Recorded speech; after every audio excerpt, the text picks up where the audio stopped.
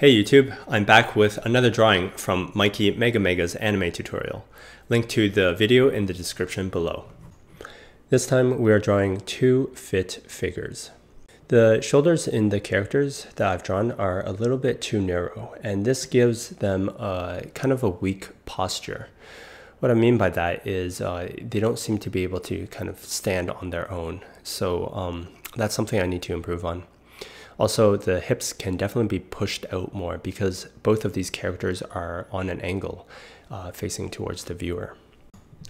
I think the second character is the most difficult to draw because you needed to include clothing and also the hair. I tried adding a ponytail onto the second character, but I'm still not quite sure how to draw it. So the hair looks like a mess right now, and it's confusing even to me. Additionally, the hands for the second character are definitely too small relative to the rest of her.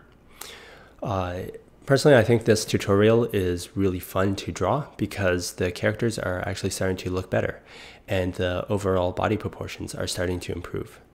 And yeah, that's all I really wanted to say about this piece. I hope you guys enjoy the rest of the time lapse.